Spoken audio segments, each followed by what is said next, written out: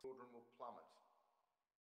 Meanwhile, of course, well, just to reiterate what Christian was alluding to, that we have been talking a lot about 31 premature infants evacuated from one hospital in a huge event that has been catching public attention.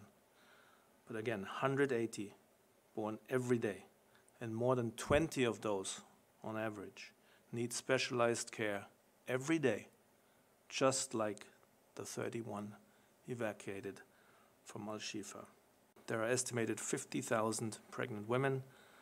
Most of them will be giving birth without any skilled attendants, any hospital. And that translates again to about 180 babies born every single day. So that should be the last resort. But as our teams visited on Saturday, the hospitals should be the last safe place where people can go to, because taking away a hospital from an area doesn't only mean the physical evacuation of the patients and the doctors and the nurses.